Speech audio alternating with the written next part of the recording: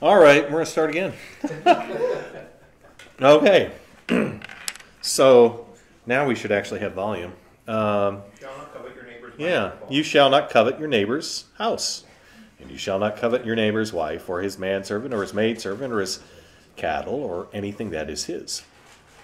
These two commandments are given quite exclusively to the Jewish people. Nevertheless, in part, they also apply to us, for they do not interpret them as referring to unchastity or theft. They are forbidden well enough above. They also thought that they had kept all these commandments when they had done or not done the external act. Therefore, God has added these two commandments in order that it be considered sinful and forbidden to desire or in any way to aim at getting our neighbor's wife or possessions. He added them especially because under Jewish government, manservants and maidservants were not free, as now, to serve for wages as long as they pleased. Jewish servants were their master's property, and their property with their body and all that they had, as were cattle and other possessions. Furthermore, every man had power over his wife to put her away publicly by giving her a bill of divorce to take another. Therefore, they were in constant danger among each other. If one took a fancy to another's wife, he might declare for any reason both to dismiss his own wife and to estrange his neighbor's wife from him, so that he might get her in a way that appeared right. That was not considered a sin or a disgrace among them, just as it is hardly considered a sin now with hired help when an owner dismisses his manservant or maidservant or takes another's servant away from him in any way. All right, so the 9th and 10th commandments both deal with kind of an abstract concept, don't they? Coveting. And I hear this kind of reasoning even today from some Jewish thinkers. Who was that? I'm going to go blank on who it was. Pretty well-known Jewish thinker that was advocating for, who are saying basically, it's not a big deal if men look at pornographic magazines, as long as they're not acting those things out, because it's only the action that matters, not what goes on in the mind. Well, this is, first of all, contrary to Scripture, contrary to the 9th and 10th commandments. So even without going to the New Testament, you have that forbidden. But also, it's, where does sin begin? In the heart, in the mind, right? With lusts, with desires, and then somebody acts on those. But even the lust is a sin in and of itself. And that's a big difference between how we view these things and how some of the Jewish thinkers throughout history have viewed this. What we have in our minds matters. And when there's sin in your mind, when there's sin in your heart, well, here's the thing. If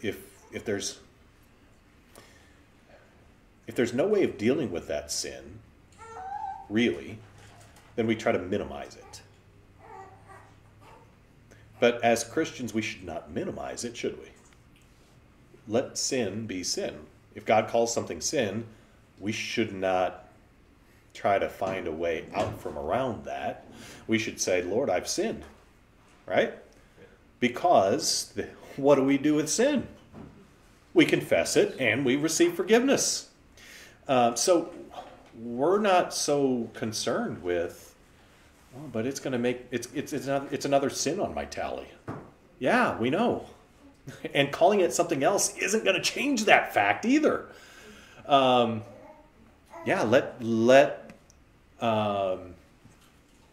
let sin be what it is. Let God's law be strong, because the Savior is even stronger. Yep.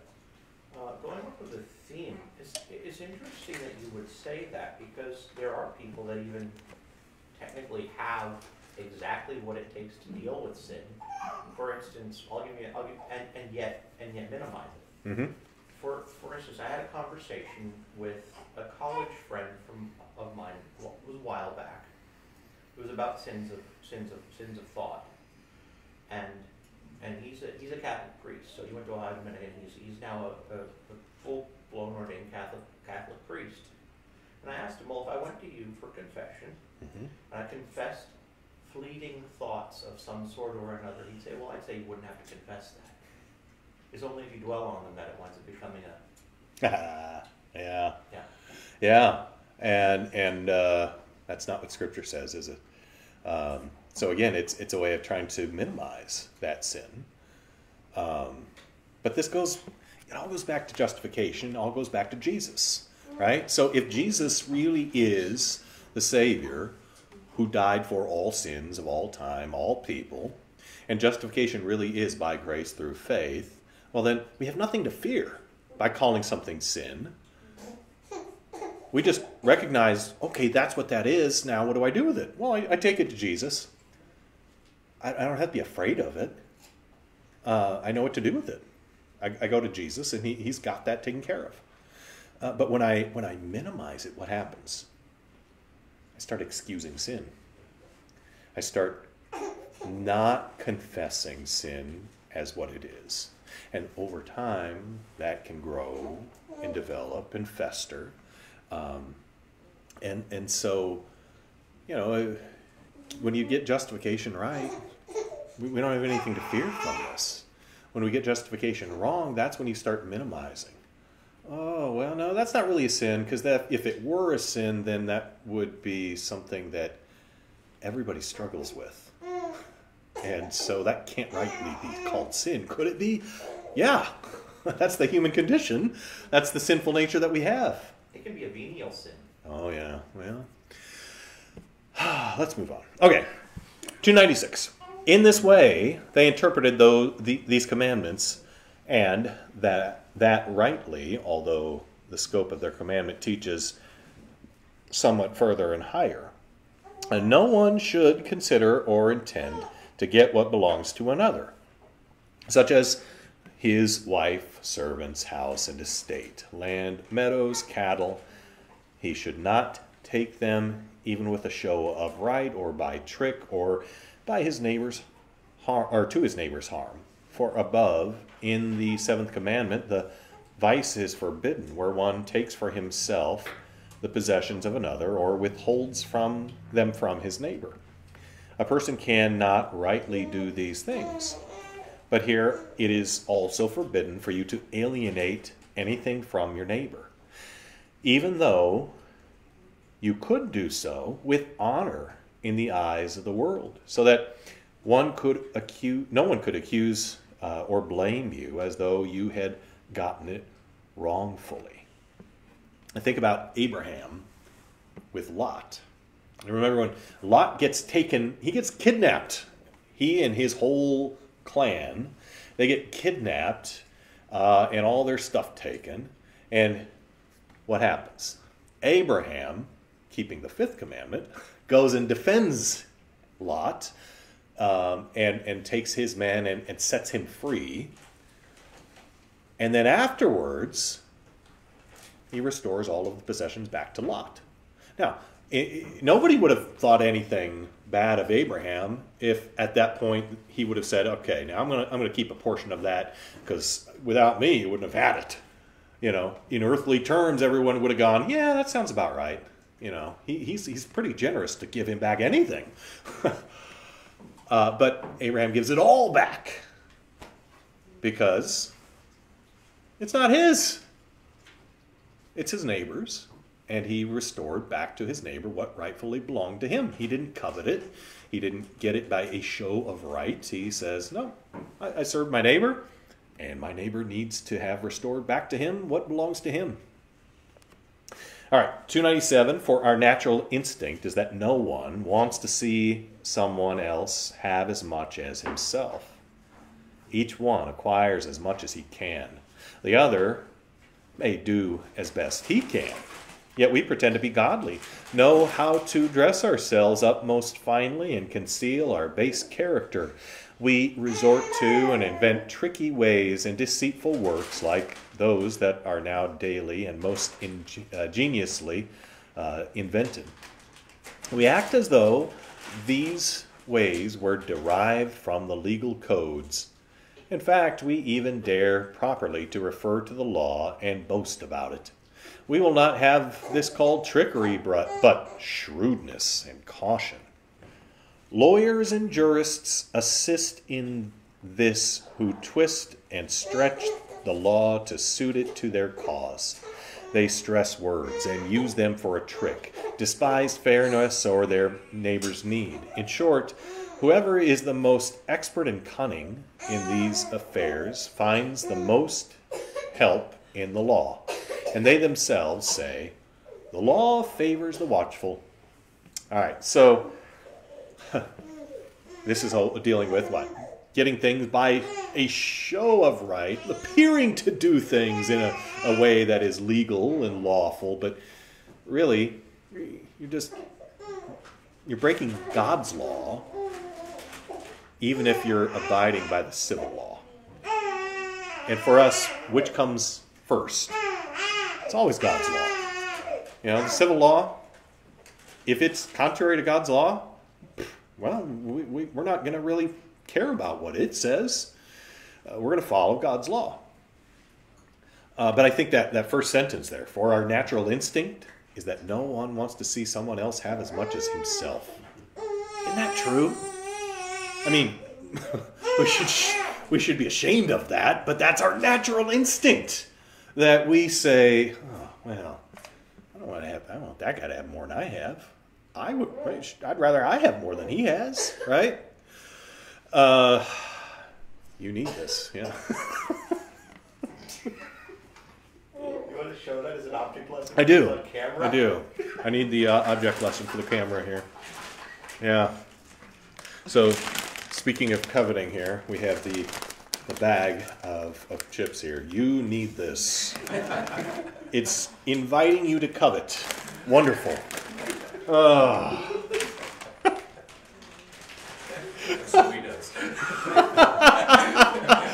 Oh, did you just steal from your neighbor?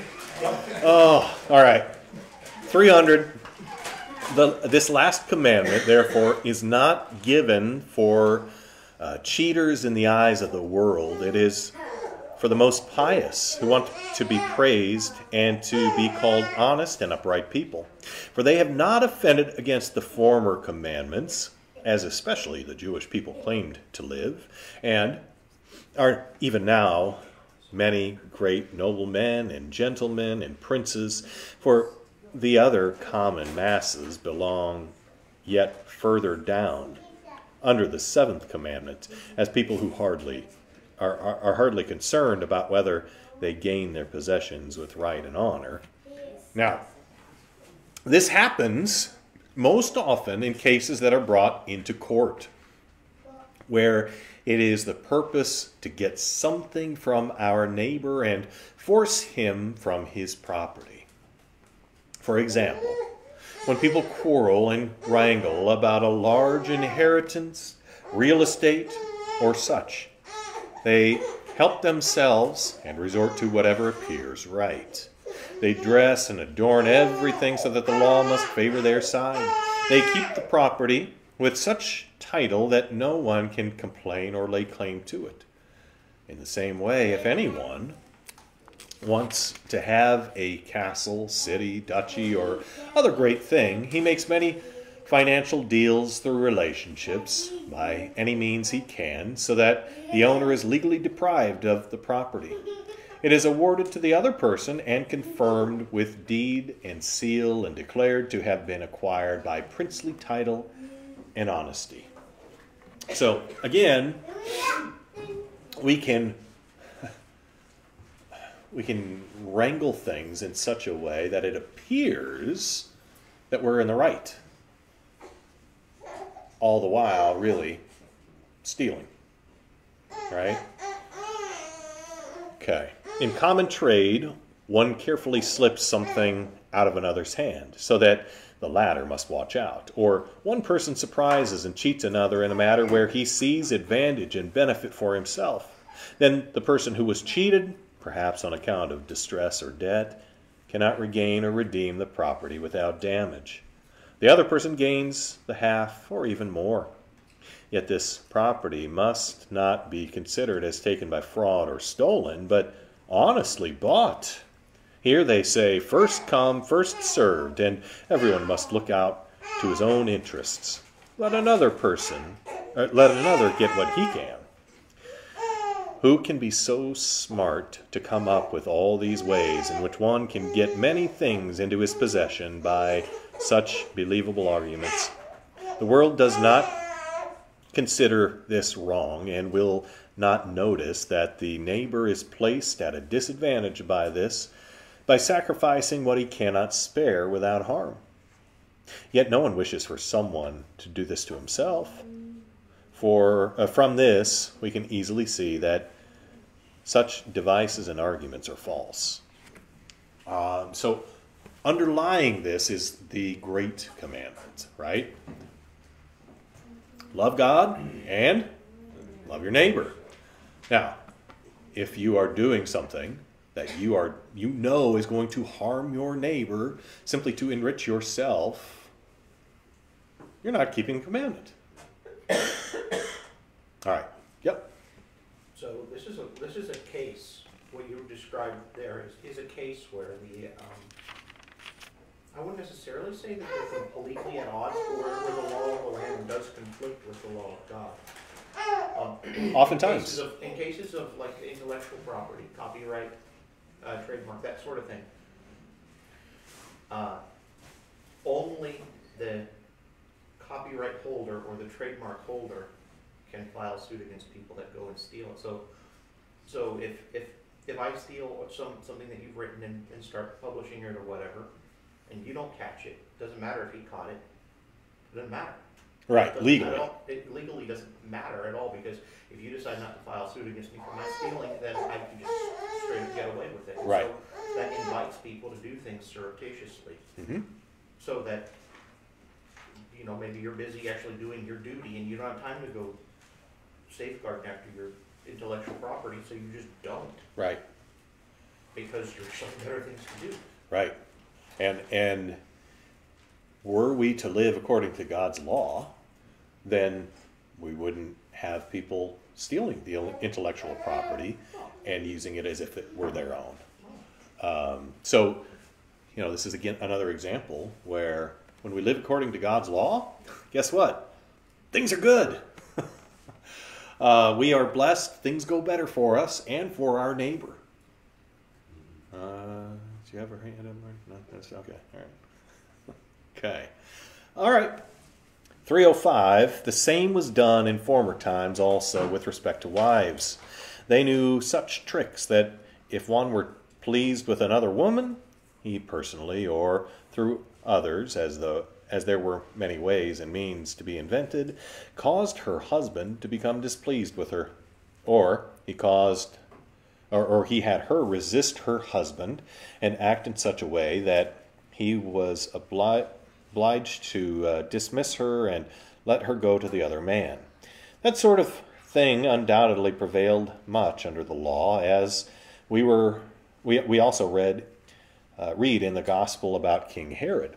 He took his brother's wife while he was still living. Yet Herod wanted to be thought of as an honorable, pious man, as St. Mark also testifies about him.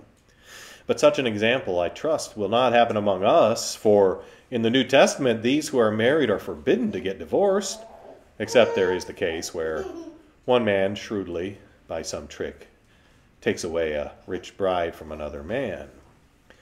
But it is not a rare thing with us that one estranges or alienates another man's servant or maidservant, or lures them away with flattering words. So,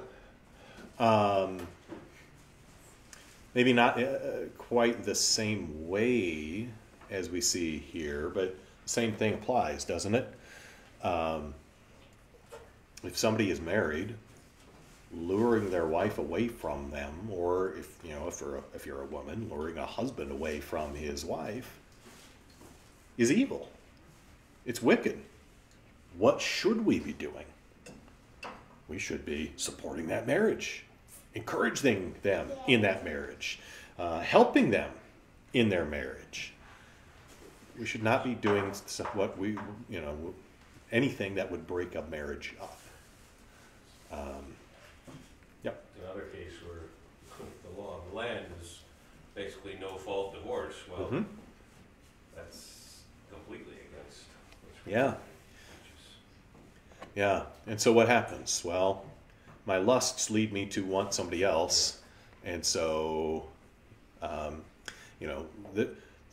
the reason no fault divorce was not the law of the land until recent times. It was not because of the patriarchy, but rather it was to protect wives. It was so that husbands couldn't just say, I'm kind of tired of this one. I'm going to do away with her and get a new wife. Because women didn't have a whole lot of power to do anything about things. And, we wanted families protected. We wanted wives to be able to have children, raise children, families to stay together. And so the law helped protect that. What happens when we let our hearts covet? Well, it leads to a whole bunch of divorce, doesn't it? And what happens with divorce?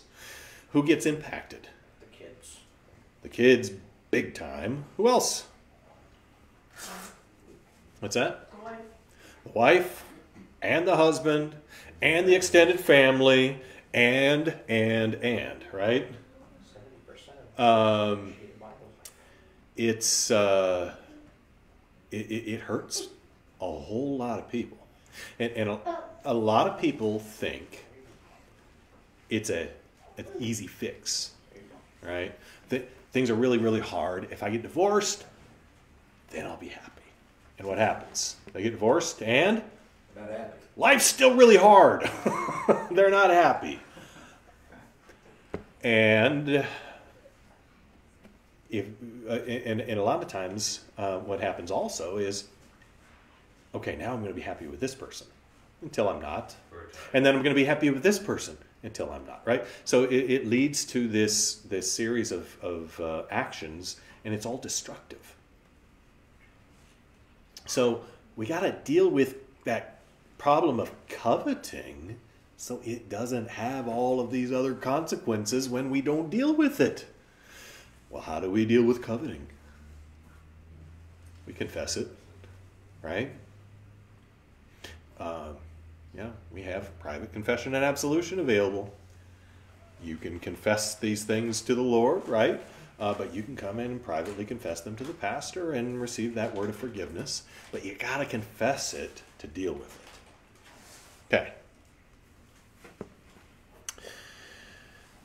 307, in whatever way such things happen, we must know that God does not want you to deprive your neighbor of anything that belongs to him, so that he suffer the loss and you gratify your greed with it. Boy, that's a great line right there, isn't it? God does not want you to deprive your neighbor of anything that belongs to him, so that he suffer the loss and you gratify your greed with it. That's at the heart of it, isn't it?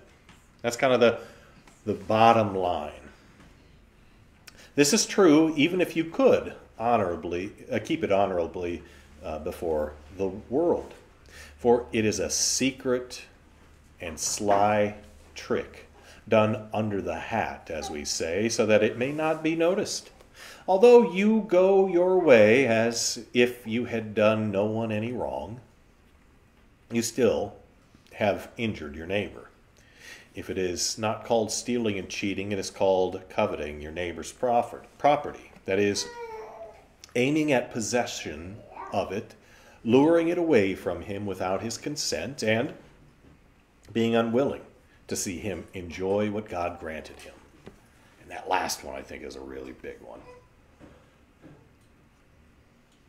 Yeah. Being unwilling to see your neighbor enjoy what God granted him. Because I want it. Right? That's what's behind that. I can't even enjoy the fact that my neighbor is enjoying. His enjoyment deprives me of pleasure. Isn't that wicked? Yes. But that's kind of how our hearts are, unless renewed by the Spirit. Okay. 308, even though the judge and everyone must let you keep it, God will not let you keep it. For he sees the deceitful heart and the world's malice, which is sure to make an extra long measure wherever you yield to her a finger's breadth. Eventually, public wrong and violence follow. And that's right, isn't it? When coveting runs rampant, when people do things that only appear right, but really you're exploiting your neighbor, eventually, what does it end up with? It ends up with violence. It ends up with chaos. 309, therefore we allow these commandments to remain in their ordinary meaning. It is commanded first that we do not desire our neighbor's harm or even assist nor give opportunity for it. But we must gladly wish and leave him what he has. Also, we must advance and preserve for him what may be for his profit and service, just as we wish to be treated. So these commandments are especially directed against envy and miserable greed. God wants to remove all causes and sources from which arises everything by which we harm our neighbor. Therefore, he expresses it in plain words, you shall not covet, and so on. For he especially wants us to have a pure heart, although we will never attain to that so long as we live here. So this commandment will remain, like the rest, one that will constantly accuse us and show how godly we are in God's sight. Okay. Wow. Yeah. Thoughts, questions, yeah. I actually, so hypothetical scenario here, and I'm setting this up because there's an actual question about the complexity of life today compared to that. Okay. And then they didn't have inflation as much, and then they didn't have the value of things being so much up in the air, like wondering how much something is actually worth. Sure. So let's say that I crash my four-wheeled horse and I require another one, or a four-wheeled donkey. And you have your four-wheeled donkey that you and I make a deal that I buy your four-wheeled donkey. Well, how do we know what their price is then? Yeah. Like, how do we know if I'm exploiting you because you want to be helpful to me, or if you're exploiting me because Sure. or even if we settle on a bad price because we don't know. Yeah. Well, I think if you settle on a bad price because you don't know, then I wouldn't say any sin has been committed there. You're just ignorant. If you settle on a bad price for one party or the other, and the other party knows full well, that's where the problem comes in, right? So if I know that I have something that is worth, $100, and you're saying, I'll give you, I want to buy that for $1,000, and because you think it's something other than what it is, or because I know that there's something wrong with it, I need to make that clear first. Not take advantage of you because it's the free market. Well, the free market does not give you excuse to exploit your neighbor, does it? In the same way that if I were to buy something from you, and you knew full well the full market value was much greater than what I was willing to, or let's say I was going to sell something to you, right? And the value, you knew the value was really, really great, and I thought it was just some cheap thing. Well, you need to not exploit your neighbor in that, but be fair in that. Now, if they still don't care, then that's fine. But if they're doing it just out of ignorance and you're taking advantage of them, that's different than, well, I just really want this thing out of here. Okay, you're losing a lot on this. I don't care. Okay, fine, right? But it's about the honesty and being fair to each other, right? Being honest with each other. Yep. So, coveting is bad. Coveting is bad. Coveting is bad. But it's incredibly widespread. And we have Paul telling us, I would not have known what it says to covet if the law had not said, you shall not covet. So it's such a natural thing to our sinful nature of where it's just the default. Oh, what do you mean? This is wrong. I want something that other people have. And I'm going to wheel and deal to get it. Oh, sure. Sure. Yeah, coveting is natural to us in our fallen nature. Just as lust is, right? It doesn't mean it's right. And it doesn't mean we should act on it. There's a lot in our sinful nature that is natural to us. And the free market economy works well because people are naturally selfish and covetous.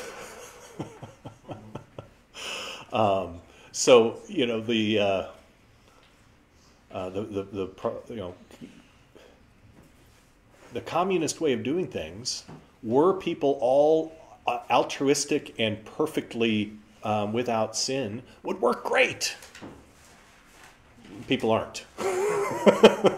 So you have to govern people as they are. And so the free market economy actually takes into account people's sinful nature. And which is one of the reasons it actually works.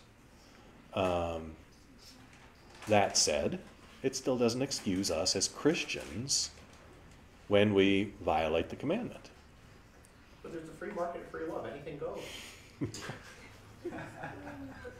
As long as there's mutual consent. Oh, no. Yeah. And then you got to define what that means. And you got to have a informed consent contract about that. And I thought we had a contract called marriage. Okay. All right. Oh, goodness. Let's close with prayer.